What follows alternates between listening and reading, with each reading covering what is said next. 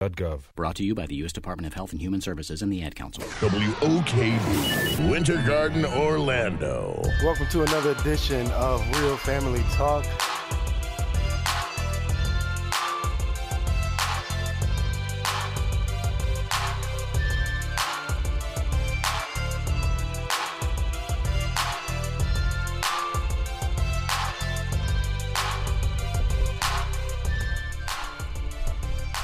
Hello, hello, hello. Welcome to another week of Real Family Talk. This is your host, Jay Real. I hope everybody's having a great Tuesday night. We're having a pretty good night in Orlando here. The weather is crazy. It's Orlando. Let's see, it was 80 degrees yesterday. Then today it rained, and I think now we're down in the low 60s or something like that. But that's how we do it here in Orlando. We just switch it up and with the weather all the time. All the time. I think it's even going to be cool tomorrow, I believe. 80 degrees, 60 degrees, and then 60 degrees again. 20 degrees in one day. Gotta love it, man. You gotta love that Orlando weather, man. Gotta love that Orlando weather. How's everybody doing tonight? We got Jeremy's in the building. How you doing, Jeremy? I'm doing good. How's everybody doing? Doing all right, brother. We got Miss Monica's in the building. How you doing, Miss Monica? Good. How are you doing? I'm doing well. You know it's Tuesday, Miss Monica. You know that is the best evening of the week. And then we got Miss McCrae's in the building. How you doing, Miss McCrae? What's up? What's up, Miss McCrae? Oh, tonight, man, we have a special guest that's going to be joining us tonight. Mr. Ty Gray L is the name. Mr. Ty Gray L. He is a internationally renowned poet, playwright, author, and spoken word artist.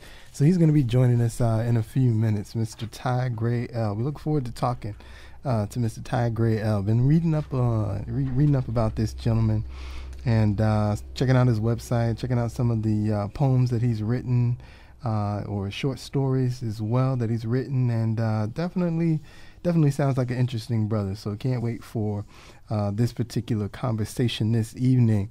But first, just to kind of lighten it up, because Mr. Ty Gray L, I believe, is going to be pretty deep on me tonight.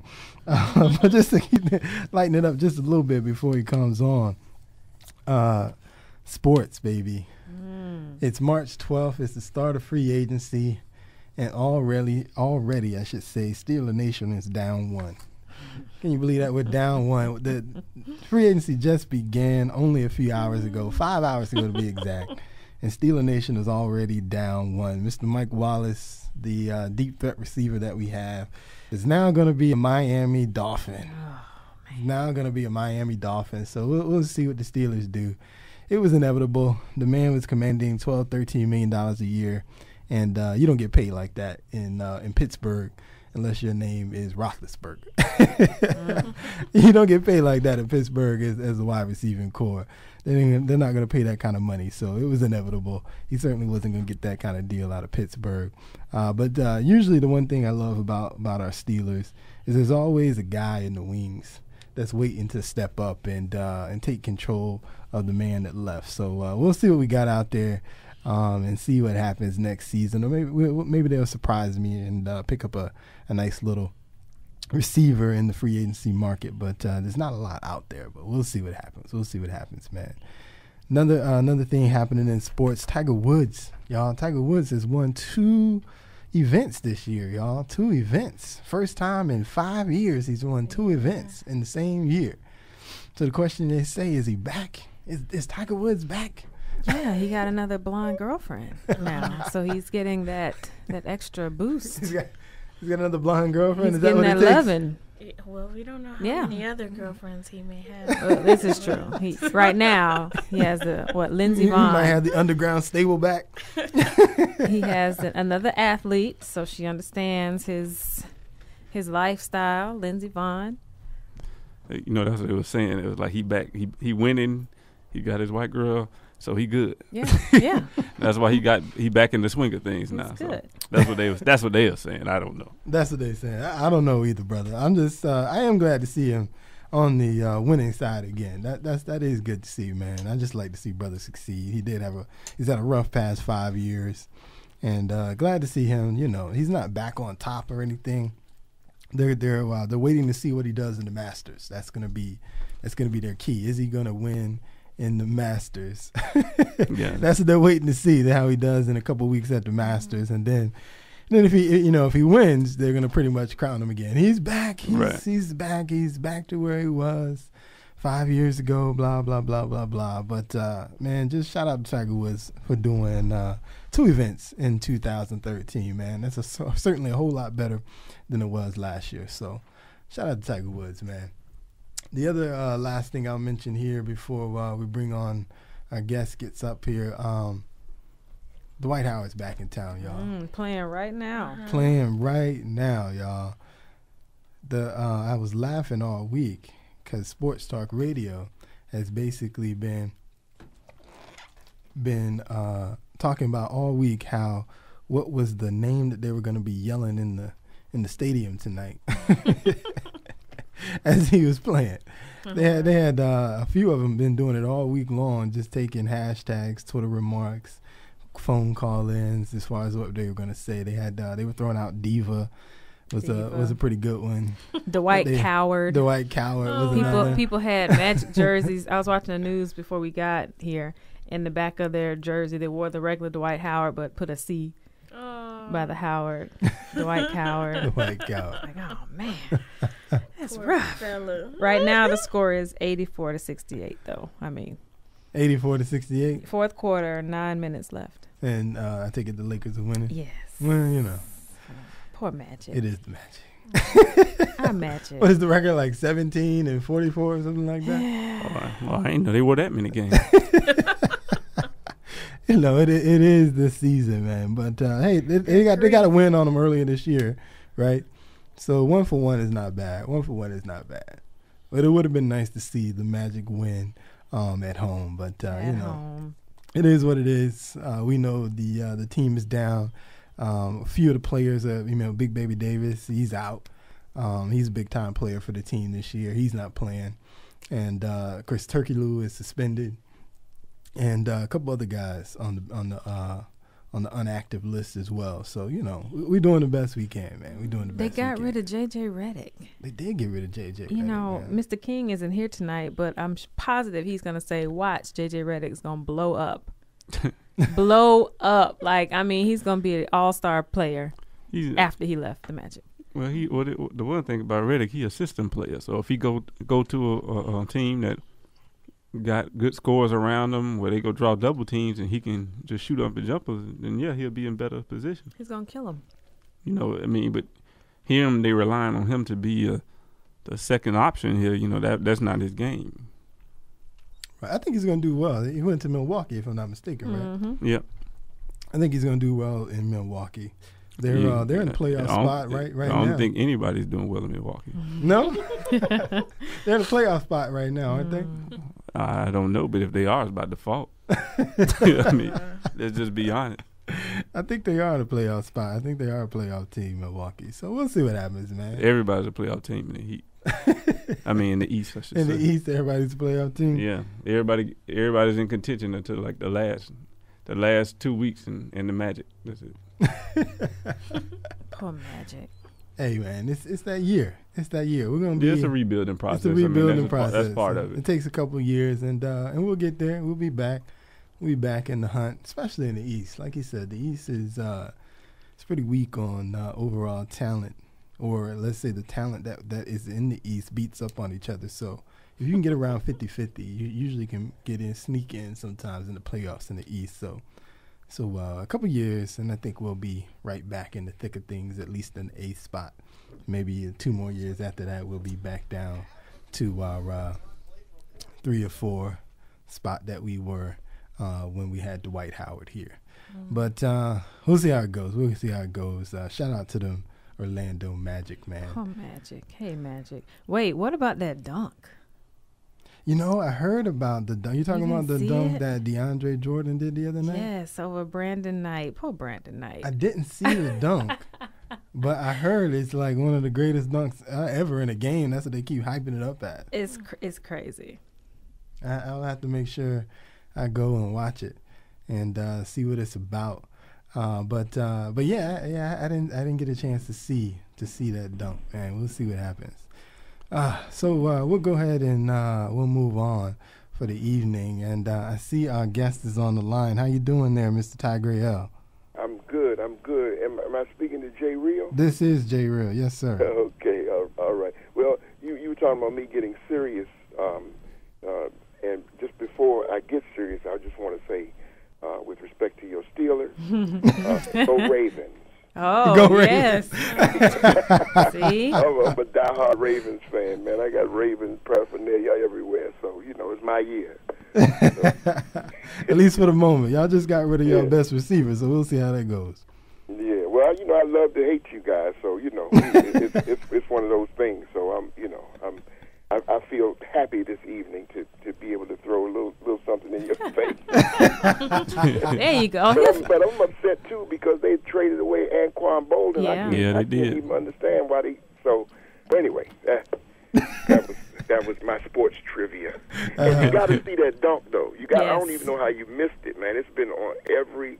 They even showed the dunk on Sirius talk shows. That's how bad... I've never seen anything like this. When you do see it, you're gonna go, oh my God! It was that good. Huh? They said it's the most tweeted sports fact or sports moment in the history of Twitter. Yeah. Oh wow! It was nasty. It was nasty. It was nasty. Huh? I want to give a shout out to Brandon Knight. Oh, He's a Brandon Florida Knight. boy. Bless his You heart. know, Poor Brandon. he is a Florida boy. You can't get on too bad. He just got caught out of position. He made a mistake. The guy's Well, he took 7 it feet well. tall. He took it well, and the way he responded to it was really, I applaud him for not taking it too seriously. Yes. Yeah. All right, man. Well, I appreciate that, but we'll see what happens this year, sir. We got a few months, but we'll see what happens in that football season.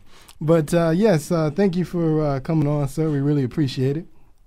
We want to. I want to let you go ahead and introduce yourself, and then what I want to do is I pulled up A Black Woman's Smile. I know that's a poem you did that really blew up a few years ago, but I want to. I pulled up a clip off of YouTube.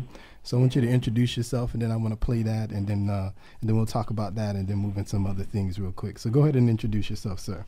Okay, well, my name is Ty Grael, and I was born and raised in the first black public assisted housing project in these United States of America, which happens to be in Washington, D.C., the place called Langston Terrace. And growing up there as a native Washingtonian, I watched my neighborhood deteriorate from what they called a project into like a reject, and so it led me into a life of I would say nefarious, because I just ended up going all the wrong ways early in my life, and but because my mother and grandmother raised me and put all of these values in me, they came back a little bit later, and it caused me to be extremely Afrocentric and to think about all of the things that are causing our people today to act the way they're acting. And when I say that, I mean the negative aspects of what we're doing, not knowing who we are, not knowing where we came from, being ashamed of who we are. You mentioned Tiger Woods, and he don't even call himself black, he calls himself Cavalasian. Right. And as I don't know if that was Phyllis or whoever it was that just said something about, his next blonde. Our people just seem to run away from who they are. And so who I am is, they call me the minister of poetry. And my whole focus is on trying to wake our people up. I don't know where you are religiously, but myself, call myself a Christian man. And I believe that the biggest problem facing black people in particular, and the world at large, is that we are not honoring the fifth commandment of Moses, which simply states that you must honor your father and your mother, that your days may be longer upon the earth, which the Lord thy God has given thee. And I think that is the destruction of our families. That is the reason why black people are living the shortest lives of any other people on the planet. It's because we are just not, we're disconnected from who we are. And so that's a short version, man. It's a whole lot more to these, to it, but that's kind of a short version. All right, well, and we'll maybe get into a couple of those things tonight. So real quick, like I said, I want to play that Black Woman Smile, and then after we play it, I want you to talk about it a little bit. You ready over there, Jeremy? Yeah. Go right ahead, sir.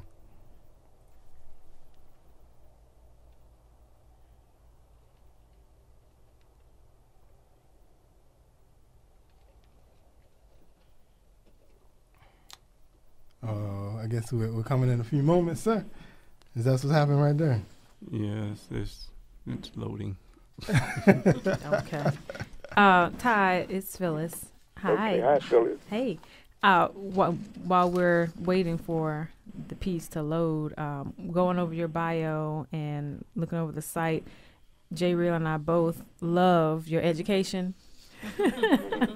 It says Ty earned a BS in streetology from the District of Columbia, a master's degree in survival from the ghettos of North America, and a PhD in psychology from the University of Hard Knocks.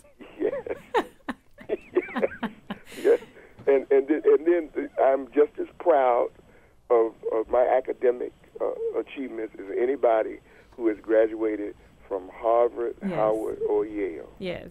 And I mean that because I came up, I had to get it the hard way, and it has been, I had to re-educate myself because they told me when I was a young boy, when I was 12 years old, that I was actually ineducable. And I mentioned, the streets and everything, but by the time I turned 12 years old, I just was completely disillusioned with everything that had to do with education in the schools. I was like, I don't want to hear it. They keep telling me about George Washington, Thomas Jefferson. I can't see myself in none of that. And I actually acted up in school so much that they put me in social adjustment classes. And then eventually, told me that I was ineducable. So I never completed the 8th grade. Of course, later on I went back, got GED, and went to college and all that stuff much later. But in my early academic years, I never went to school. I never, I taught myself. And so when I talk about those street-level degrees, I'm serious. I mean, it sounds like I'm in jest. And I say it lightly, but I mean every word of that because that's how I learned. Mm-hmm. Awesome. Yeah. And there's one thing I think, too, to take away from that. There's one thing to be, book educated. But, a lot of times it's just as important to be, quote unquote, street educated as well. And sort of that hand in hand thing can take you a long way because there's a lot of lessons learned that can be learned in the streets that really can apply to everyday life. So, there's, like you said, there's nothing to be ashamed of about that as well. So, well, as a poet, and if I may, I would like to share something with you guys. Like I said, I was born and raised in a place called Langston Terrace, and a lot of people think it was named for Langston Hughes, the poet, but it actually wasn't. It was a guy by the name of John Mercer Langston, who happened to be the first president of Howard University's law school. And the place was built way back in 1938, so we're talking way back then. But coming up in Langston Terrace, I got a profound respect for Langston Hughes because most of us thought it was named for Langston Hughes. So I don't know if any of you seen the movie Raisin in the Sun? Yes. Mm-hmm. Well, a couple of renditions. Sidney Poitier did it years and years ago.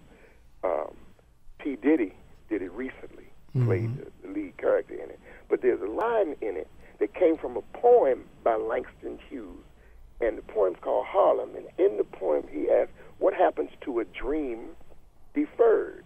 Does it dry up like a raisin in the sun, or fester like a sore and then run? Does it stink like rotten meat, or crust and sugar over like a syrupy sweet?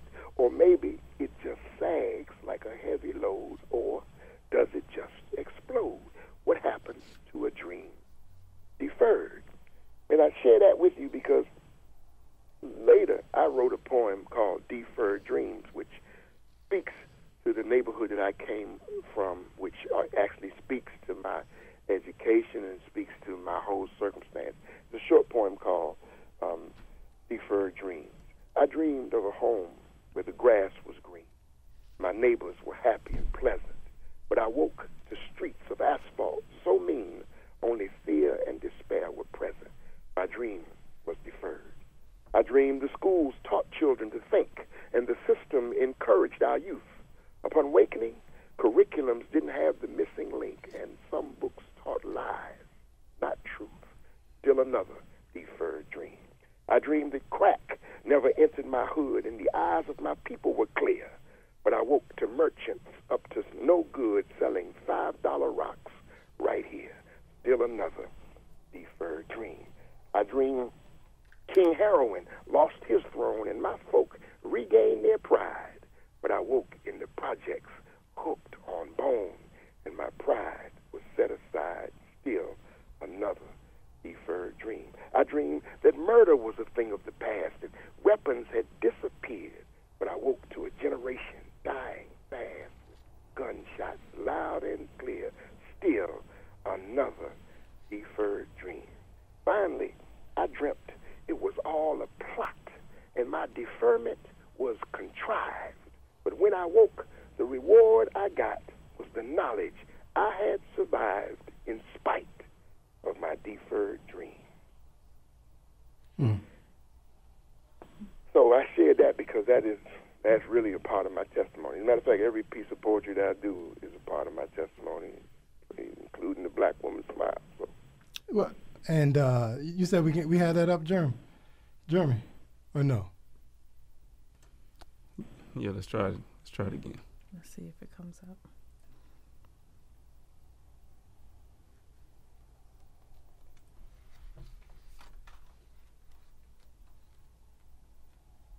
Think that is a no?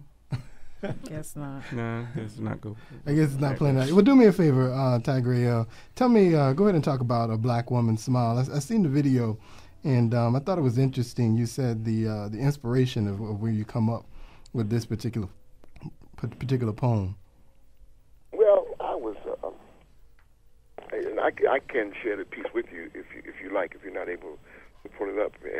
But the reason why I wrote it is I was riding into downtown D.C. I live right on the outskirts of Washington, D.C.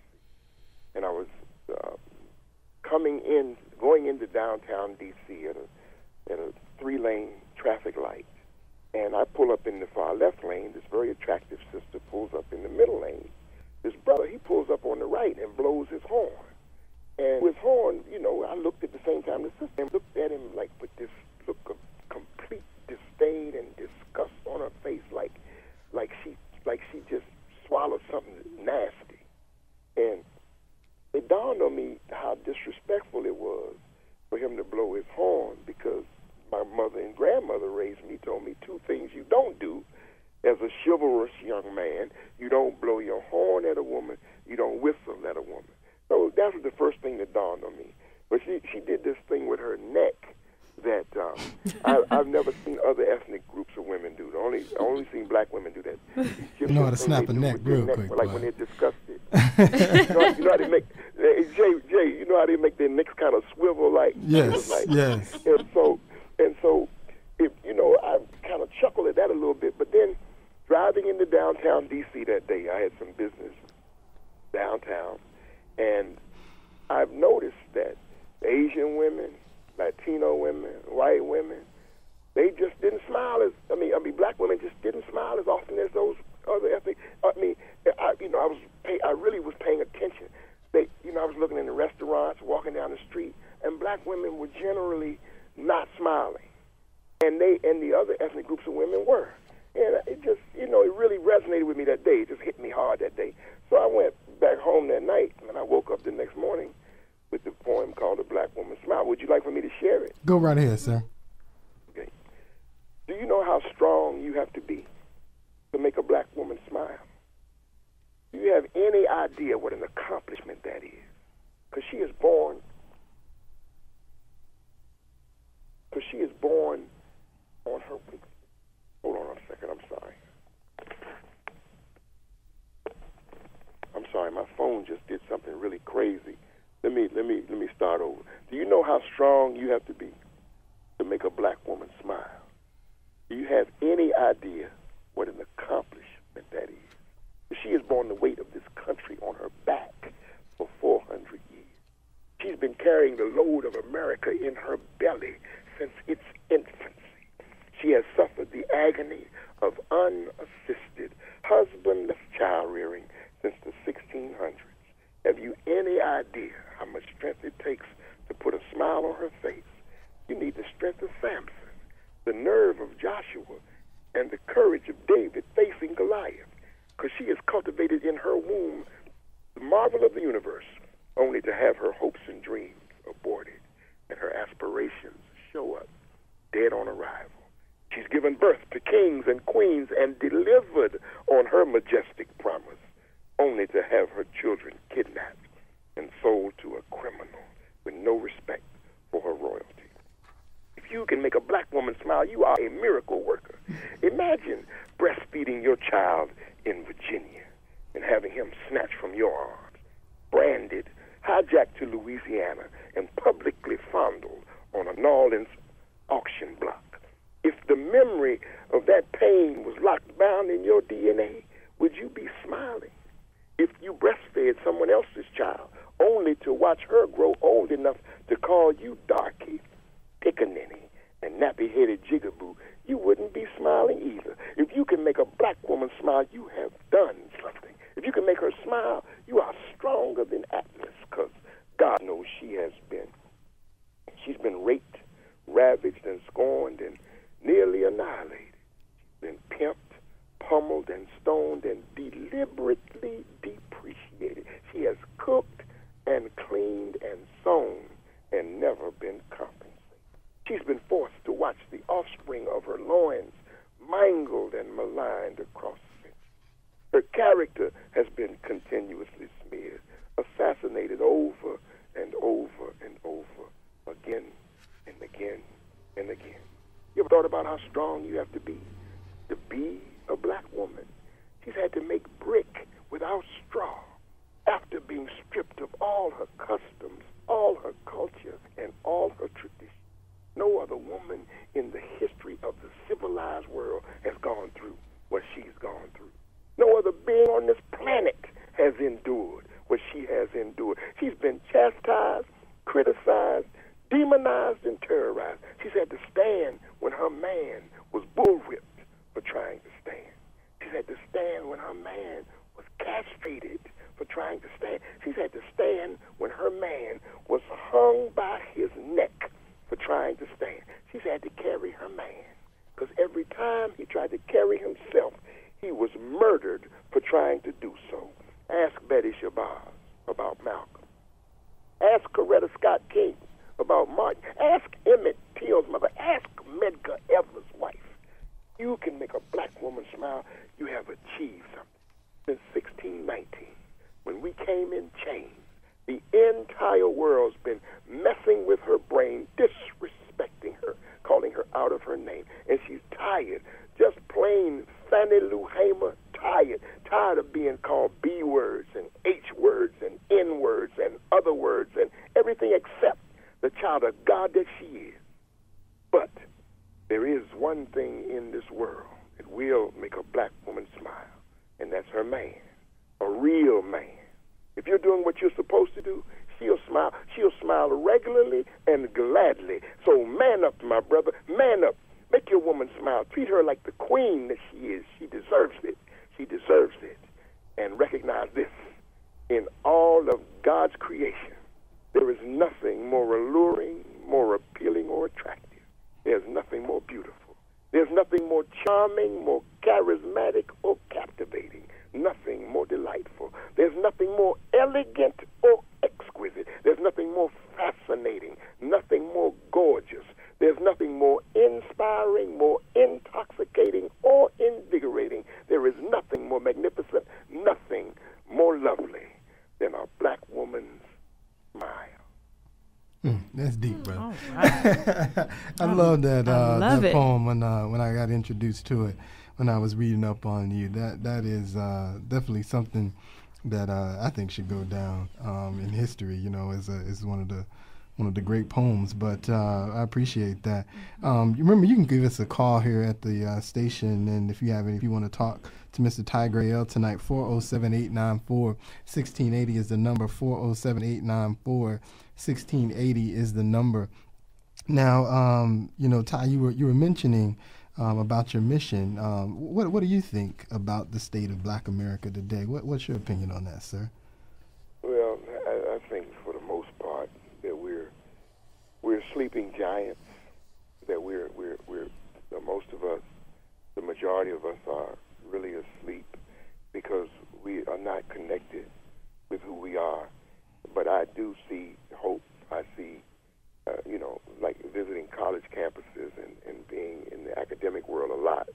It's ironic because I never was in school early in my life, and now I seem to be on college campuses and on, dealing with education a great deal. But I see hope when our people start to wake up and recognize who they are. The state of Black America, in my opinion, is like on hold for what it actually could be once we recognize the fact that we built all of this. We've been so miseducated, J. Real, that we don't even have a clue about our power. We don't even understand what we can do. But we are the ones who actually built this. All of this stuff was built not just on our brawn and our muscle, but it was our ingenuity and our thinking capacity. It was black people that taught the Army Corps of Engineers. It was black people that not only built the nation's capital, but we were the ones who did the mechanical drawings and laid out this whole country, man. Just about everything. Have you ever heard of a guy by the name of Granville T. Woods? Granville T. Woods. The name sounds familiar, but I couldn't tell you who it was. Yeah, right well, now. It's one of the things is, and it's really, it's not said that you don't know specifically, but none of us know. We don't, because that kind of information has been hidden from us.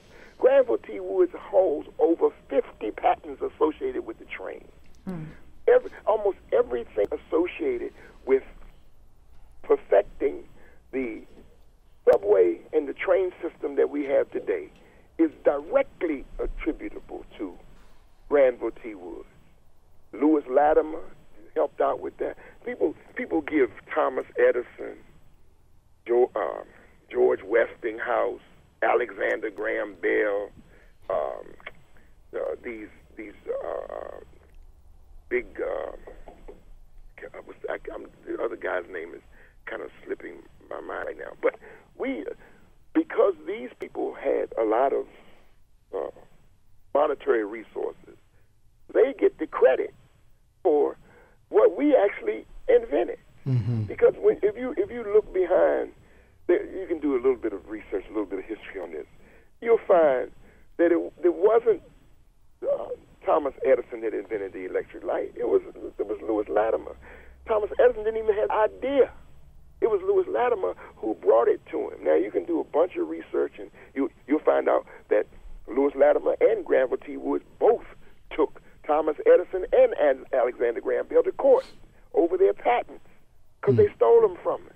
So when you ask about the state of Black America, back to your original question, I think that we just got to wake up, understand who we are, the power of who we are, what we have, and one of the things that we have to do is we have to embrace the part of our history that we are most ashamed of at this time. And that's a hard pill to swallow because nobody wants to look at chattel slavery because it was such a negative period in our time. But I'll tell you this, brother, if you visit that, it will renew your spirit because you will find out just how strong you have been because no other people in the history of the civilized world has had to go. Almost every nation has suffered some form of slavery, but not one people except us have gone through chattel slavery, where we were stripped of all our customs,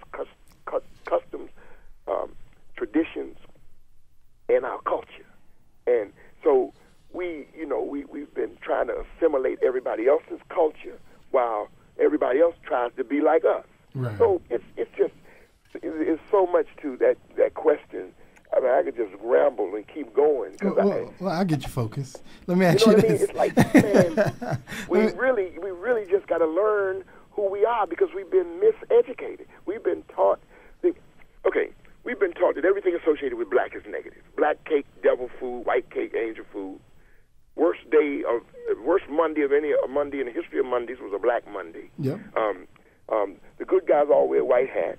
You know, the right. worst September in the history of September was a Black September. Right. You're right. Everything is very subliminal.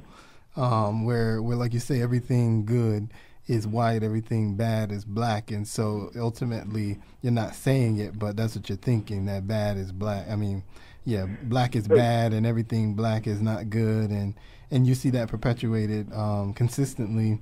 You know, just watching the news, you see that perpetuated, and so I definitely agree with you on that. Let's in that same vein, though, I have another question for you.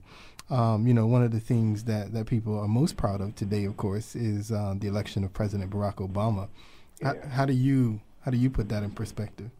Well, man, let me tell you something. I cried because I never thought I would ever see the day, that we'd have a black president. Up until his inauguration, January 20th, 2009, I didn't believe it. Even to the day of the inauguration, I was fearful that something was going to happen. Because that has been the history of this country. We not promoted our kind. So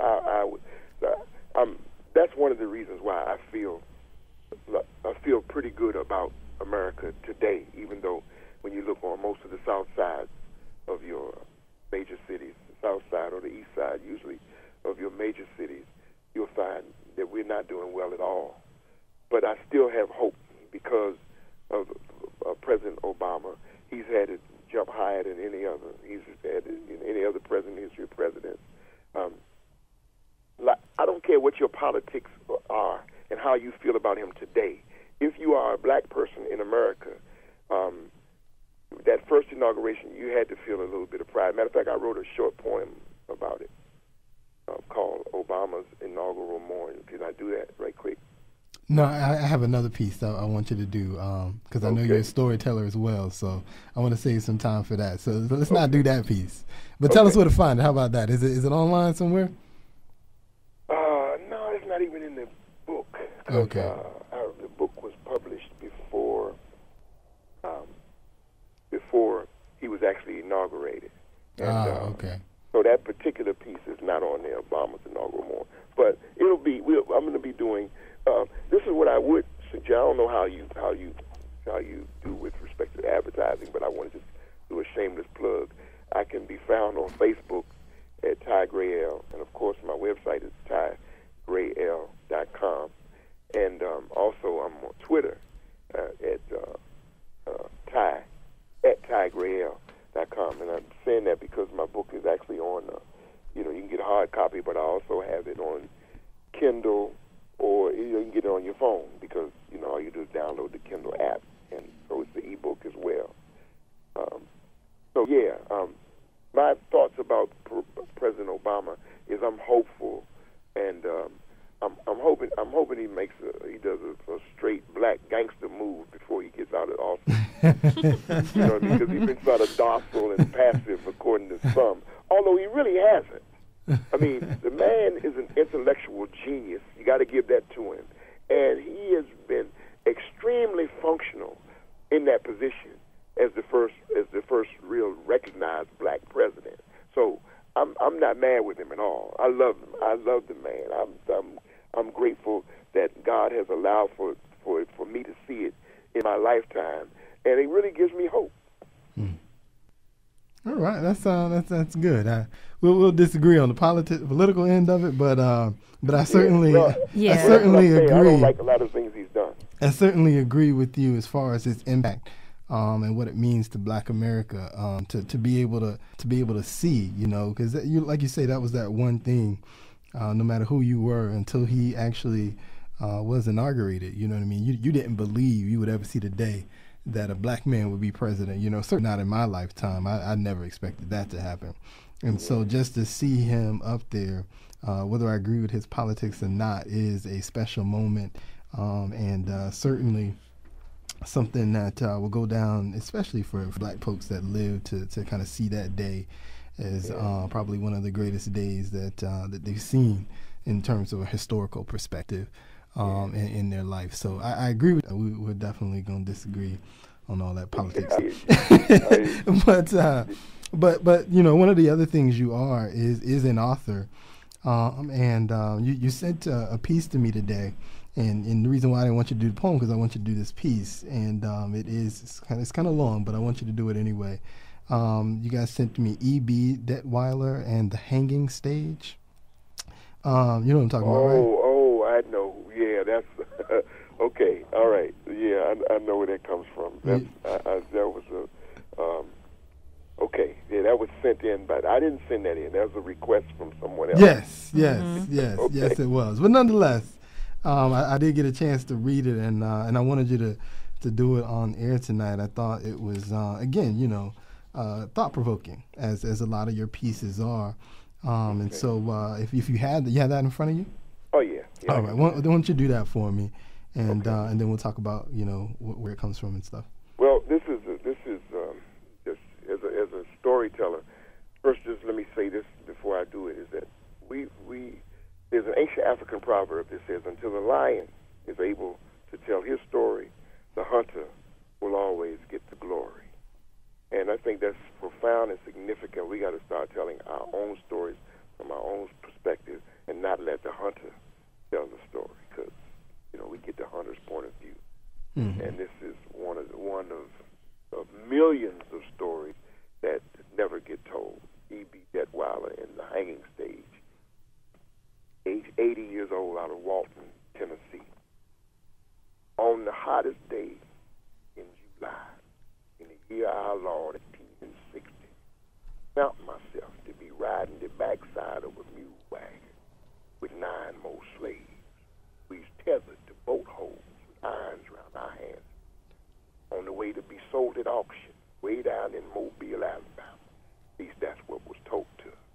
It's so hot that the paddy rollers, what was bringing us, sank dead away at the top of a rise on our second day's travel. We was 3 days out of Walton when we come upon a big city named Knoxville, and it appeared that everybody was full of joy and happy jollifulness. Some men was running around shouting. Others seemed to be gathering for some sort of shindig or another. The air was heavy and was thick, tasted like sulfur was in it. Now, up till that day, I thought I had seen the worst there was to see in this life on earth. I expected there might be more worse in hell, but I thought for certain there wasn't no more fight for sight than watching a man get his back tore open with a bullwhip. I thought the worst there was to see was the misery in the eyes of a mother, seeing her son yanked away from her side to be sold downriver, never to be seen again. I thought the worst there was to see was your flesh-blood sister drop dead in a cornfield from tiredness. I thought the worst there was to see the light go out of her eyes right next to you, whilst the overseer crack his whip and tell you to keep moving. I thought that was the worst, but I had not traveled to Knoxville. These white men and some women's running around all full of gladness and drunken cheer. And I know they want Christmas 'cause it's too hot. But Christmas and Thanksgiving was the only time I ever see so many white folk that happy and that drunk. It was pretty near 1,000 or more million about coming up to this here makeshift platform. And as we was riding in, they all started looking to us in the wagon. Some smiling, some frowning, all eyes fixed on the wagon we was riding in. As we get closer to the makeshift platform, I see that some of the folk had blankets, baskets sitting on the ground. They had victuals and liquor to drink, and some of them had little stool-like chairs to sit on. It's like they coming to see one of them there stage shows or something. When we get to the platform itself, and they taking us off the wagon and march us to the back of it, a hush fell over the crowd. A white man with the bluest, meanest set of eyes I ever seen on a human. He come to us and he say, "Boy, y'all know what y'all here for?" We all just sort of looked to each other with questions in our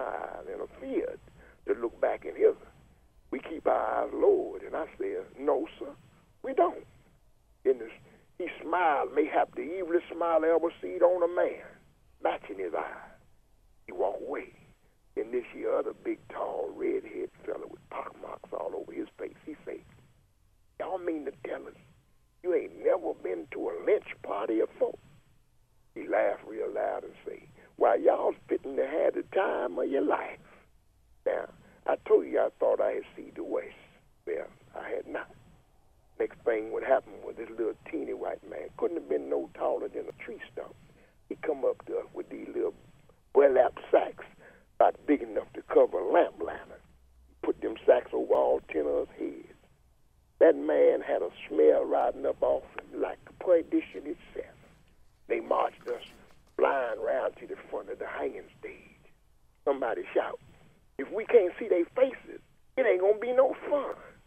So the little stinky man come back, taking the burlap off in our heads, and it was no question that I was peering into the eyes of the devil and all his minions. It was like there was no life in that man's eyes, and no life in the eyes of that crowd neither. I ain't never been more afraid of nothing in my life. That's the first time I ever talked to God. I got acquainted with him on that hanging stage. I never was a praying man much before that minute, but that minute I met my maker. My spirit left my body and went somewhere else. I mean it. The blue-eyed one, he come back and commenced to shouting something I couldn't understand. Fact is, I ain't here straight since that little smelly one took that bag off my head. But then they marched the first one of us up to the platform. And let me tell you this, there ain't no worse sight to see in this here life than to see a man's neck snap from a rope. There ain't no worse sound like that neck bone cracking. There ain't no other worse smell like the one would come when that man's innards break free from his hind parts as the result of it.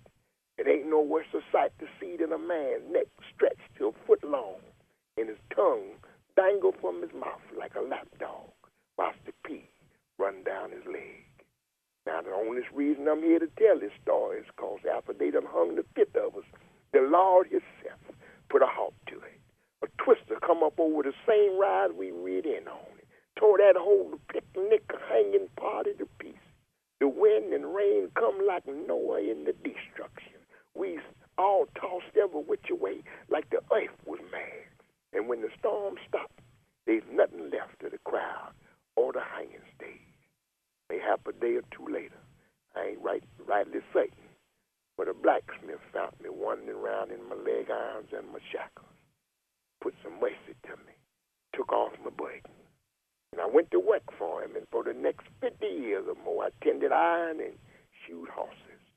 Now, speculating back on it, I think the worst thing I ever seen in this life was not my sisters dropping dead in the cornfield, nor was it the backlashings.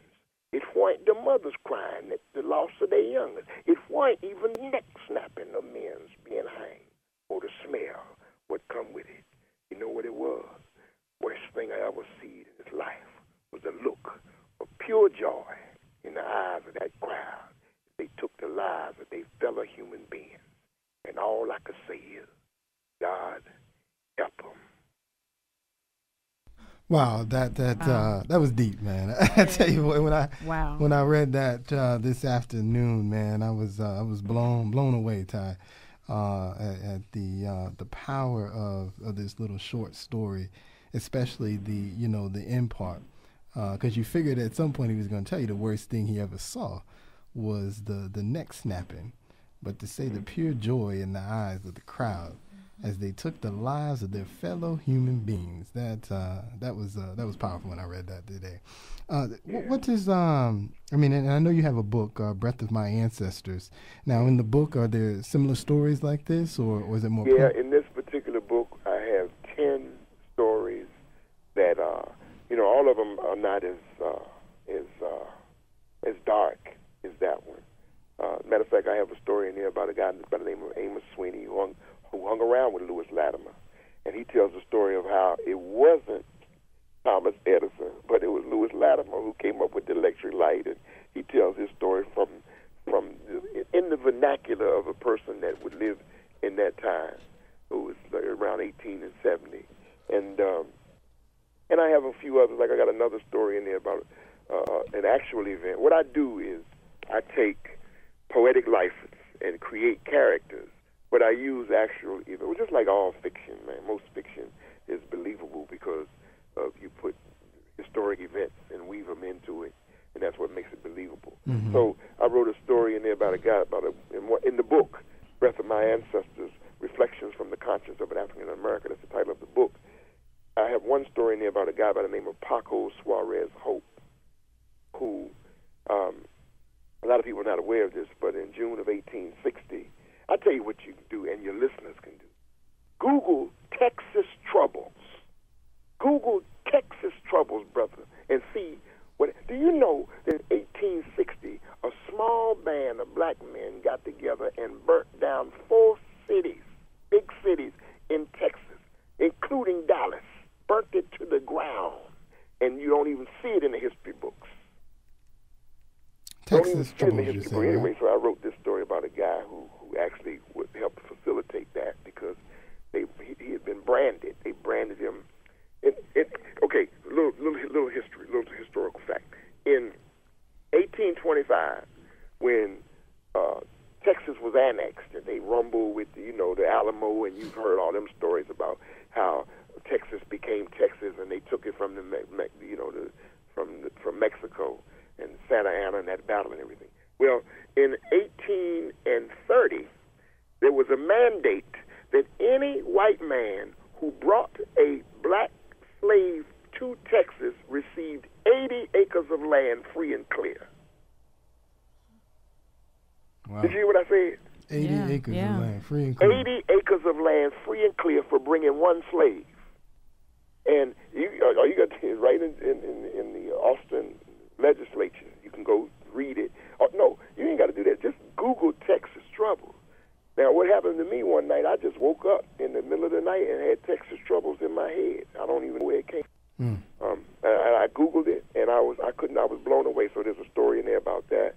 And mostly, I got some essay observations about drugs, my political views, because I'm probably a lot. I don't think we're going to disagree much because it's a bunch that Barack Obama, I'm actually mad with the brother about, because it's a bunch that I believe he could have been done and has not done. So politically, that's another thing. But I have those kind of issues inside the book, okay, as well as a lot of poetry. So, all right. Well, we're winding down here, Ty. I tell you, I've enjoyed listening to you talk this evening, so I appreciate you again for coming on. I want to make sure, though, before we get out of here, you have an opportunity to plug how people can get in contact with you. I know you did it once, but go ahead and do it one more time for me. Well, TyGrayL.com is and that's TYGRAY with a dash EL.com is the website. You can find me on Facebook, Ty Grayl. My book is also, you can like my book, Breath of My Ancestors, that's on Facebook. I'm also at Ty Grayl on Twitter. And I do I speak at a lot of churches, a lot of colleges, community events, whatnot. And you can actually book me by calling 301-310-5535. That is the office of Gray L Edutainment Media Syndicate. And we're in the business of uplifting humanity, specifically dealing with our people, in particular, in the world at large. But I believe that if we raise ourselves up, we can help raise other people up. We got to stop killing each other and shooting each other. Right. And that's what we got to get to, man. That's the key. I agree. I think one of the things that we don't do often enough, as black people especially, is just that work with each other to bring us up as a whole, as opposed to bringing us up individually. I think I've talked on several occasions how I think we're lacking in the entertainment industry because of not working together consistently enough and sort of I always call it always chasing that deal from one of the big guys, as opposed to just working with each other and bringing each other up slowly. You won't come up as quickly because sometimes the money isn't there, but if you work hard at this thing, you'll get there, and eventually you can compete with the big guys.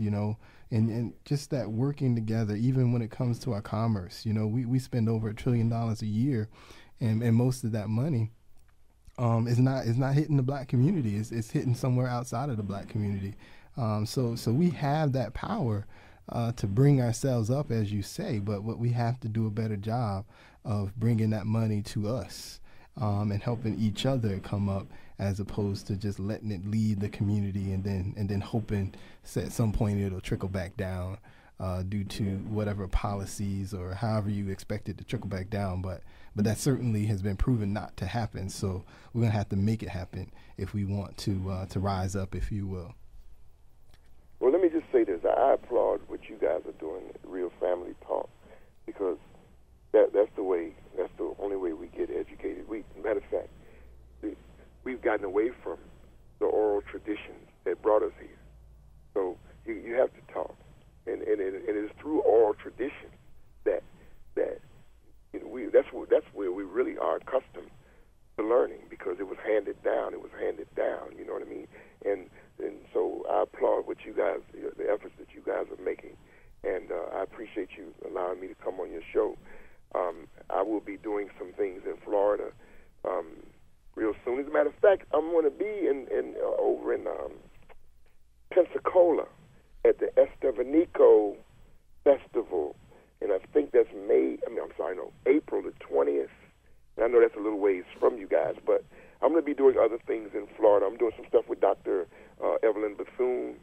I don't know if you know Dr. Bethune over at Bethune-Cookman. Yeah. The granddaughter of Dr. Mary McLeod Bethune. Mm-hmm. So I'm going to be doing some stuff, and I'll get back in touch with you guys. So definitely. And if you're in the city, you make sure you give us a call. And if it's Tuesday night, we'll definitely bring you by. Yeah. We're winding down here, so you. I just want to thank you again for joining us, Ty. And I hope you have a good evening now. You too, and I appreciate you guys. Thank you for having me on. Thank you so much. Thank you. Yeah. And check out the book, you all. It's very comprehensive. Most writings, you don't see them as comprehensive as this. This is 250 pages of poems and stories. So you usually just see little small books of works like this. So definitely check that out. Breath of My Ancestors. Reflections from the conscious of an African in America. So again, we want to thank Ty Grayel for joining us. Definitely an interesting conversation. We'll see you next week, same time, 9 p.m. Real Family Talk. Find us on Facebook. Find us on Twitter. And check out the website, realfamilytalk.weebly.com. This is Jay Real signing off. Until next week. Real Family Talk. You can follow us on Twitter, Real Family Talk, the website, realfamilytalk.weebly.com. WOKB, Winter Garden, Orlando.